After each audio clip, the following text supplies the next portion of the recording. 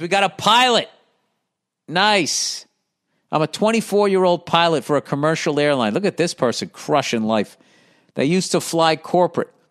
And I wanted to share my top 5 dumbest questions from the general public / celebrity community. Are you sure you guys can handle the wind? At the time, I'm 21, still baby-faced, and supposed to be flying this 40-year-old typical hard-headed masshole from Boston to the Vineyard just for dinner. He had his 85-year-old mother and his wife and his 9-year-old daughter. The winds were gusting to 40 knots and moderate to heavy turbulence forecasted. I warned him that it was going to be unpleasant and maybe they should reschedule. He said to me, you could be my son. Are you sure you can handle the wind? Okay, so he's saying you're young. And it's okay to have concerns about this. So far, it seems all right. I responded with, I'm not worried about my abilities. I just don't know if this is the kind of experience your daughter would want to experience. Oh, yeah, Jesus Christ. Why would you do that to your kid? Fast forward 30 minutes later. I've never been more excited to hear the sound of 4 people puking in my life. The other pilot and I looked at each other, and all we had to do was smile. Needless to say, they spent the night at the Vineyard, and we left.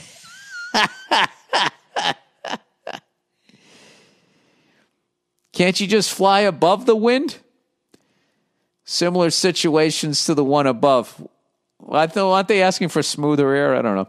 Are you sure the weather isn't bad? My brother says it's nice at his house in Danvers. The guy proceeds to show me a picture on his phone of blue sky that he got sent from his brother. RVR was down to about 400 feet. What does that mean? I don't know. RVR, is that cloud cover? Jesus Christ. Wait a minute. I got to look this up. Aviation RVR. Runway visual range was down to 400 feet. Oh my God. Okay. Wearage baggage claim. I look above my head and there's a big yellow sign that says baggage claim.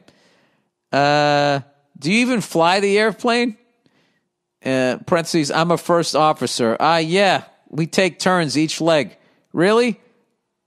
I just thought you sat there in case the captain dies. He writes, yikes. Dude, these are great. These are great. From your fellow New Englander and Irishman, I love the podcast and always listen on long sits between flights. Hope you get on a flight and the little ones can come up and nerd out up in the cockpit. P.S. Helicopters are way harder to fly than airplanes. As always, go fuck yourself.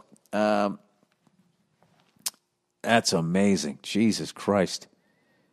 Can't you just fly above the wind?